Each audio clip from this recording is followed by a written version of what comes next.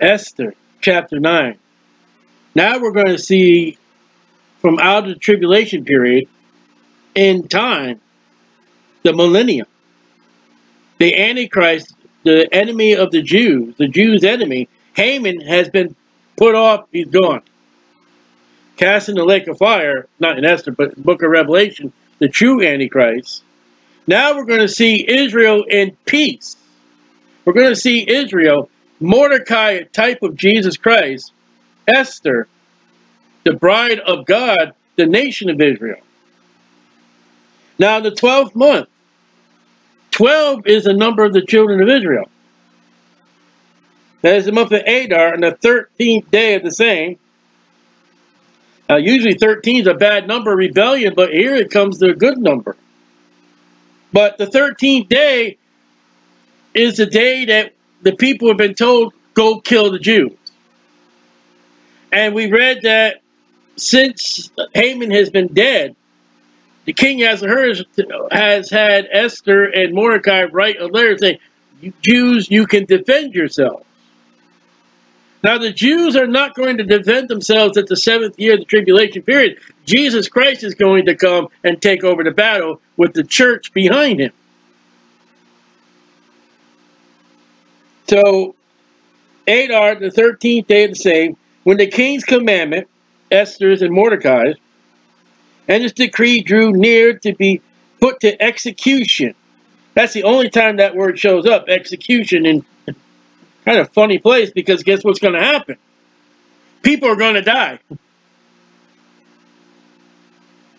The act of execution, the word only shows up when people die.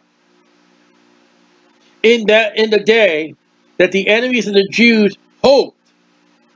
That's the first time hope shows up. And it's a reference of the Jewish people being freed from the world. When Jesus Christ comes back and divides the nation from sheep and goats and spreads the goats off in the lake of fire, that's what the Jews have been hoping for. That's what they wanted Jesus to do. They didn't want Jesus to have a cross, though they put him there. They wanted Jesus to come in, wipe out the Babylonians, wipe out the Assyrians, wipe out the Romans, wipe out everybody that's against them, and set them as the millennial kingdom. Satan had them fooled, like Satan had with Jesus on the mountain, on the mount. We're questioning Jesus. Jesus, do this. Jesus, do that. Jesus, do this. Yeah, Jesus is going to do it, but not at that time. Jesus came to suffer and die first. Though it was turned to the contrary, the Jews had rule over them that hated them. Well, Christ will have the rule. And John chapter 1 says he came unto his own received him not. Remember, Jesus Christ is a Jewish person, man. And the Jews gathered themselves together in their cities throughout all the provinces of King Ahasuerus to lay hand on such as sought their hurt. Haman's letter. And no man could withstand them, for the fear of them fell upon all the people. Jews are ferocious people. And when they got a mighty God that defends them, and all the rulers of the governors, all the rulers of the provinces, and the lieutenants, and the deputies, and the officers of the king, helped the Jews. Is that a picture of the nations that's going to hell? But these know what they're doing. When Jesus pulls forth the sheep nations, they don't have any idea what they're doing. Officers of the king helped the Jews because the fear of Mordecai fell upon them. Mordecai's been given power. The fear of the Lord Jesus Christ at the second advent. When they see Jesus coming, they're going to take their idols, their gods, their images, and cast them into the holes of the rocks. They're going to please let the rocks fall on us rather than face the Son of God. And if the rapture would happen today and the tribulation would begin now, 7 years, there are people who have been preached to and given gospel tracts, and they they mock the preaching of the gospel. Yet at the end of the 7 years, when that very same Jesus we preach comes, they ain't going to be mocking at that point. For Mordecai was great in the king's house, and his fame went out throughout all the provinces. For this man, Mordecai, waxed greater and greater like Joseph.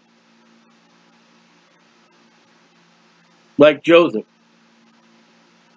Thus the Jews smote all their enemies with the stroke of the sword. That would be Jesus with the sword coming out of his mouth at the second advent. And slaughter and destruction, Jesus at the second advent. And did what they would unto those that hated them, Jesus. We have switched from the Jews to Jesus. And in Shushan the palace, the Jews slew and destroyed 500 men. And in Parsha Hadassah, and in Dalphim, and Asphatha, and Partha, and Adillah, and Arthatha, and Parsmishta, and Artiel, and Aridiah, and Vashdith, the 10 sons, Gentile number, of Haman. There are 10 kings in the tribulation period. Daniel and the book of Revelation. Quinky dinky, huh? Isn't it? That Haman has the same number of sons as there will be kings under the Antichrist. You need to read Daniel and read the book of Revelation. The son of Hammedatha, the enemy of the Jews, Thessalonians chapter 4, I forget, First Thessalonians or Second Thessalonians, slew they. Now here's an interesting note. It's going to be repeated. But on the spoil laid they not their hand. The king's established decree last night was you can defend yourself, you can destroy, you can kill, and you can lay upon the spoil and the prey. And it's recorded by the Holy Spirit many times in chapter 9. They kill, they defend themselves. The spoil, the armor, the money they're carrying, the food in their house, all the stuff they can carry away, they leave it. It pictures Jericho, except for Achan. And they have been given liberty by the king to go ahead and do it all. Now, on account of chapter 8 and chapter 9, we must establish the fact for the Jewish people, they don't kill anybody just because they want to. The decree in chapter 8 and the practice in verse 9, the decree is you're going to defend yourself. All these people that die under the Jews are ones that are going to assault the Jews. When Jesus comes back and that flame of sword comes out of his mouth, not everybody's going to burn up. There will be Jews waiting for, well, I shouldn't say waiting for Jesus, but there'll be Jews that Jesus will pick up on the way coming to Jerusalem as Joshua did.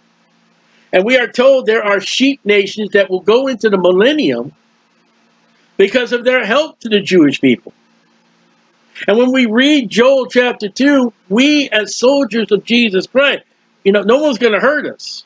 We're going to be leaping over the walls and through the windows. And when you match that with Joshua and Jericho, there's only one woman waiting over the walls and through a window. And she had a red scarlet thread. And I believe she's even mentioned in Matthew. So the 10 sons of Haman, the son of Hammedatha, the enemy of the Jews, slew they, but on the spoil laid they not their hand. They didn't take nothing. On that day, the number of those that were slain in Shushan, the palace, was brought before the king. So they counted. And the king said to Esther, the queen, the Jews have slain and destroyed 500 men in Shushan, the palace. And the 10 sons of Haman What have they done in the rest of the kingdom's province? So you sue 510 men. What else? What else is going on? What have they done in the rest of the king's provinces? Now, what is thy petition? You realize he says that Queen Esther comes up to him, and she's afraid for his life, and he pulls out the golden scepter. He said, what shall I do for you? She says, oh, if we can have this wine banquet with Haman. And in the midst of the wine banquet, the king looks at her and says, Queen, what shall I do for you? Half the king. He says, let Haman come again, and let us have this wine. And then the third time, the king says, Esther, what shall I do for you? And then she spills out the plot, the evil deeds of Haman. And then she comes before the king. She's falling down at his feet, weeping and crying. And the king says, what shall I do for you, Esther? And she says, can we reverse this law?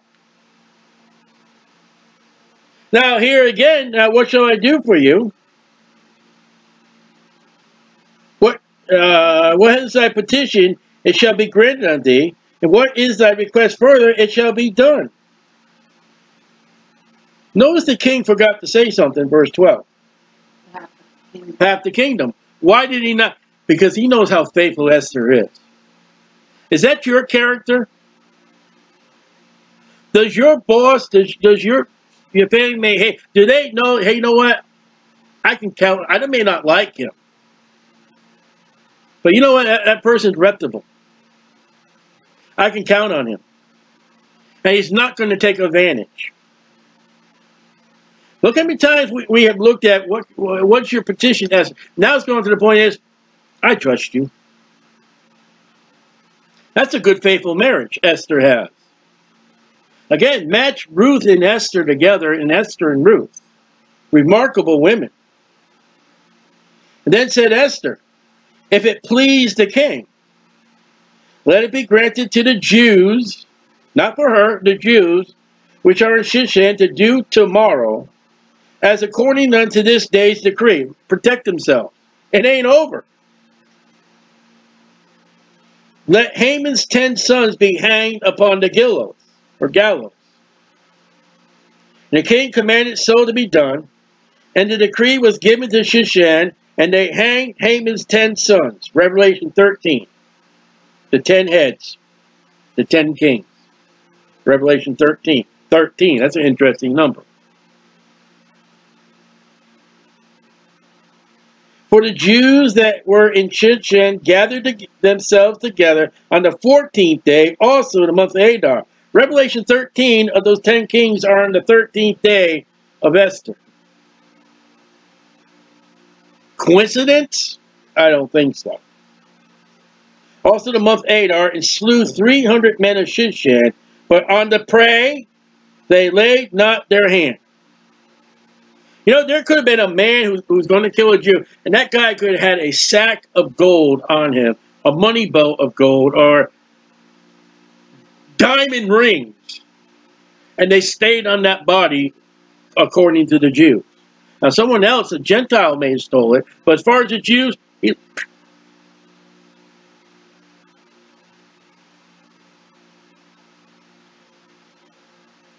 but the other Jews that were in the king's province gathered themselves together and stood for their lives, protection.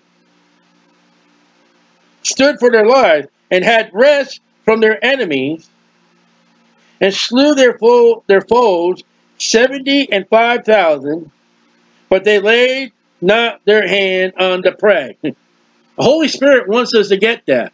The Jews did not steal. It violates their commandment. You say, well, thou shalt not steal. I mean, thou shalt not kill. Jehovah's Witness, we can't go to war because God said, thou shalt not kill. What are the Jews doing? They're killing. They're not stealing. So there's a difference between killing, the 10 Commandments, and there's a difference between stealing. And God's allowed it because it's for protection. And when you're out in the battlefield and that guy over there has got a rifle or something, he wants to kill you, you are liable to protect yourself. You're not to be a fool and stand there and say, oh, go ahead and just shoot me, I'm going to get it over. Jonah. And if the government calls you to go to war, Romans 13, you're to go to war.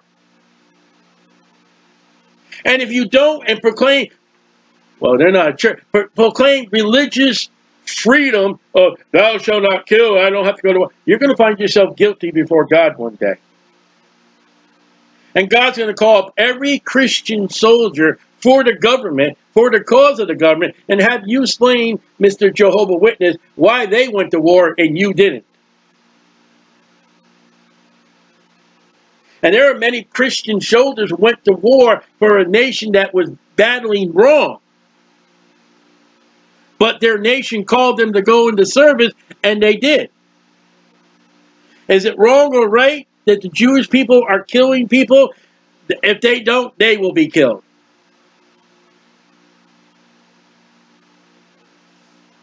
And then what are you going to do? Thou shalt not kill. What are you going to do when Jesus comes and with that flame of a sword of his fire that comes out of his mouth, he is slaying his foes before? What are you going to say at that point? Jesus, stop! Thou shalt not kill. You're going to be a fool. That'd be almost bad as someone at the great white throne judgment. God, judge not, lest ye be judged. And I have a feeling some people are going to say that.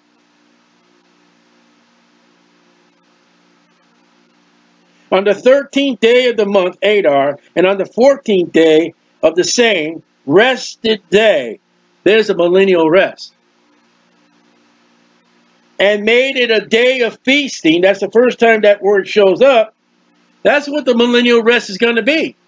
There's the tabernacle. There's the priest. There's the offering. There is David, their prince. There is Jesus, the king of Israel, sitting on David's throne.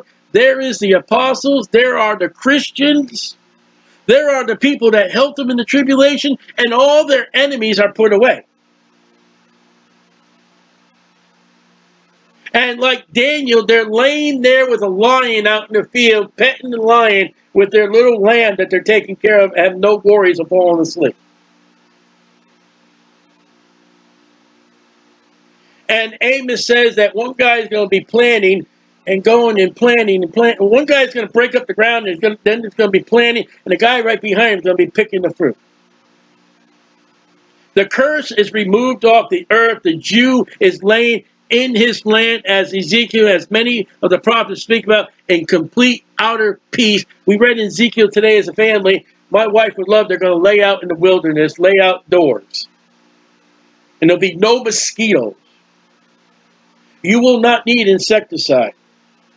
You will not need to burn any of those little candles to keep the bugs away. And if a bear comes into your camp, you won't need to worry. He's just going to cover it up and just snuggle right up against you. Try that today, it won't happen. We're under a curse right now. Millennial rest. After what? After the enemies and after the Antichrist has been put to death. And those 10 kings. When Jesus comes and defeats the enemies of the Jews. Now I feel sorry for those people who say, God's all finished with the Jews. No, he's not.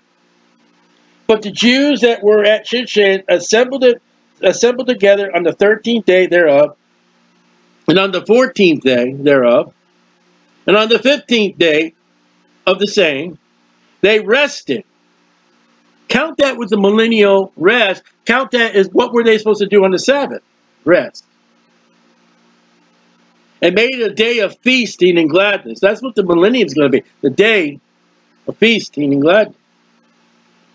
Therefore the Jews of the villages that dwelt in the unwalled towns made the 14th day of the month Adar a day of gladness, millennium, feasting, the millennium, and a good day, and sent portions one to another. Gifts. They're giving everything.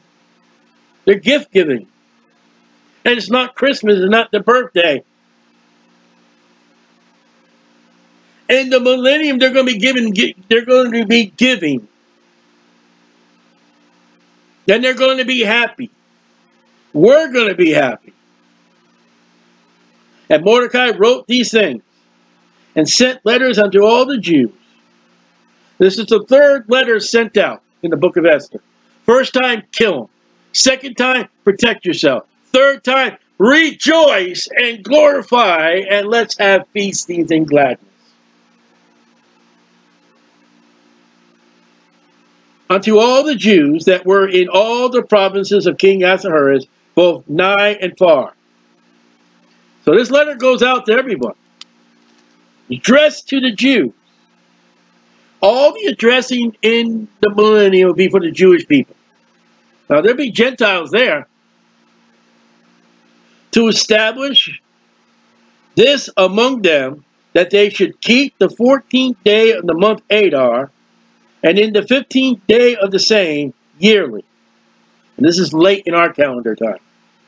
As the days where the Jews rested from their enemies, millennium, and the month which was turned unto them from sorrow to joy, millennium, and from mourning into a good day, millennium.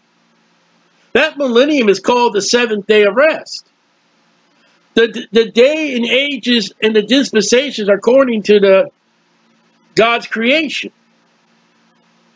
The first day, the second day, the third day. That 7th day was a day of rest. That is the millennial period on this earth, when the curse is removed.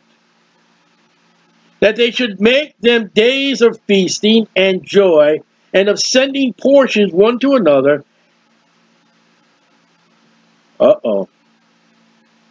And gifts to the poor. You know, people are still going to sin in the millennium. And I guess there's going to be poor in the millennium.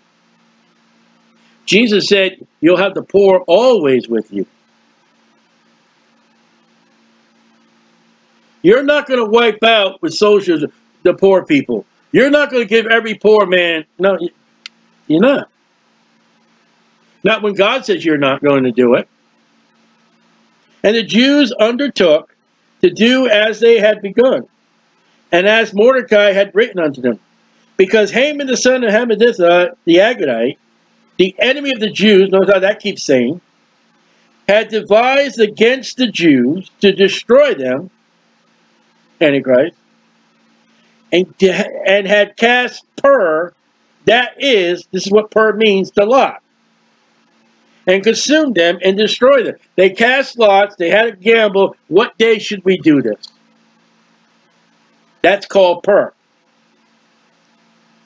But when Esther came before the king, and commanded by letters that his wicked device, which he devised against the Jews, should return upon his own head, and that he and his son should be hanged on the gallows. Wherefore they called these days Purim, or lots. That's what Purim means. Our lives were dependent upon the lots.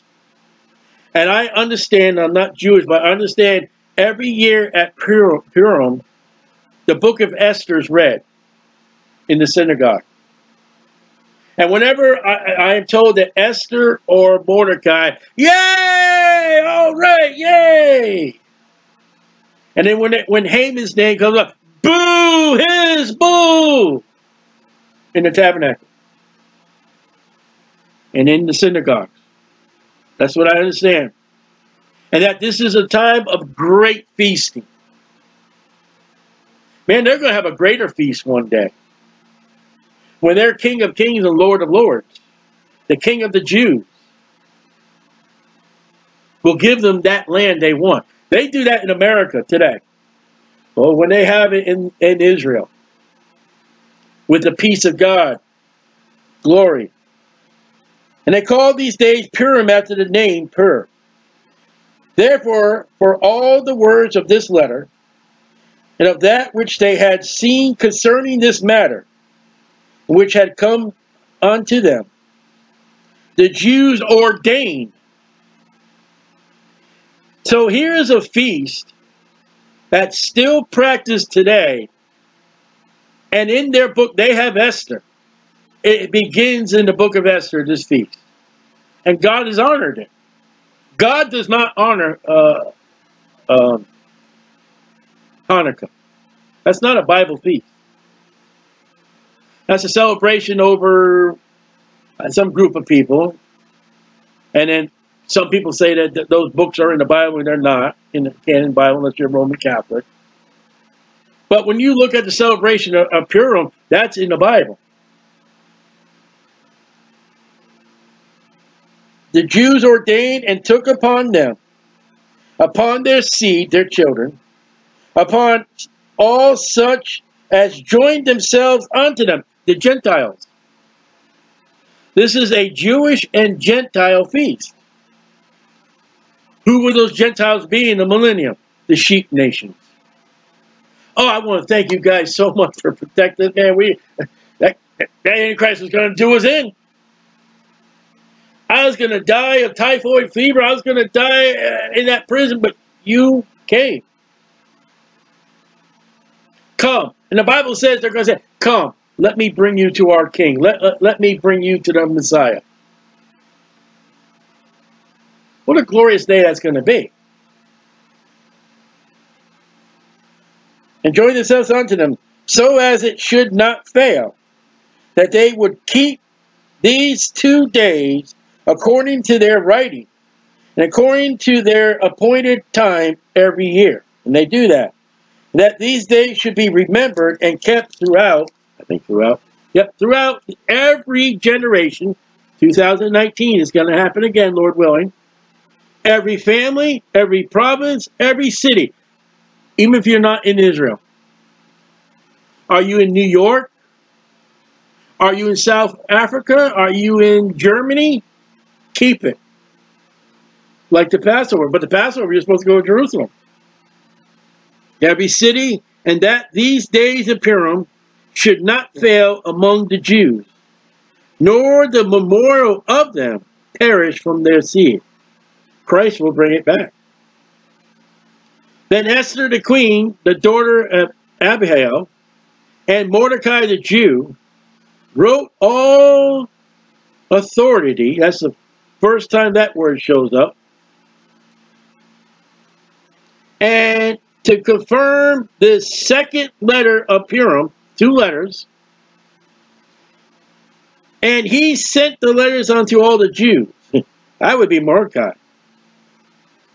Because it says Esther the queen, the daughter of Abihail, and Mordecai the Jew. And if you read that, okay, it says he sent the letter.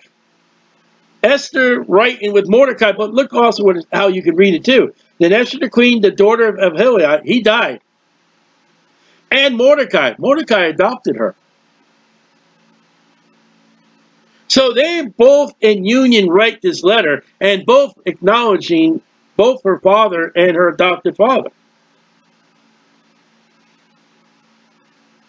And he sent the letters unto all the Jews to the 127 provinces of the kingdom of Ahasuerus. How many times that's been said? That has something to do with something, I don't know what it is. With the words of peace and truth. Who does that sound like? To confirm these days of Purim in their times appointed, what time they're to be, according as Mordecai the Jew and Esther the queen had enjoined, first time that word shows up, enjoined them, and as they had decreed for themselves and for their seed, the matters of the fastings, first time that word shows up, and their cry, we're going to die. And the decree of Esther confirmed these matters of Purim. And it was written in a book. Well, guess what book that was written in? Doing. And I said, every time Purim comes up, they read the book of Esther and they cheer Esther on, they cheer Mordecai on, and they boo and hiss Haman. And the old movies took over and counterfeited that. You know, when the villain comes on the screen and all that. It's original in the Bible. It comes from the Bible. One more chapter left in Esther.